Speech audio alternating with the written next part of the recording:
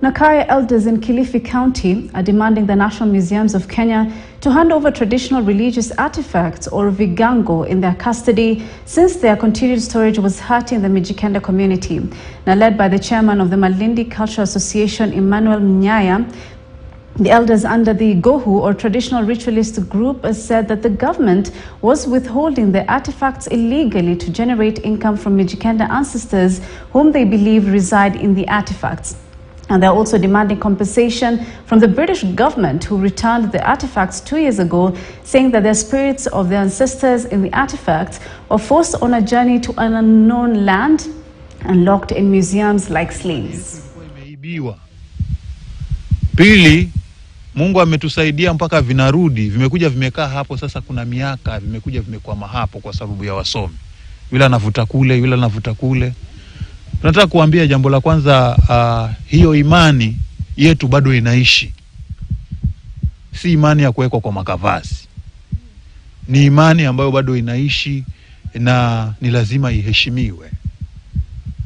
Kwa hivyo tukiona mvutano ule unaendelea, ni sawa sawa tunaonekana kwamba ni sawa sawa na kudunisha ile imani yetu. Na imani yetu imedunishwa kwa muda mrefu sana.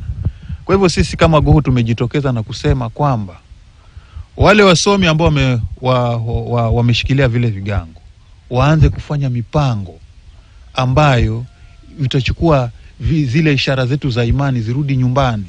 Watu wamepotea baada ya hivyo vigango kuibiwa. Kuna watu wamekufa baada ya hivyo vigango kuibiwa.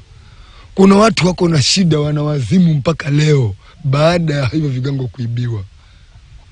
So, kufikia hapo, nijulikane kwamba hayo maroho, maana tunaita sisi ni maroho, yamewekwa kwenye makavazi, lakini yanaumiza watu.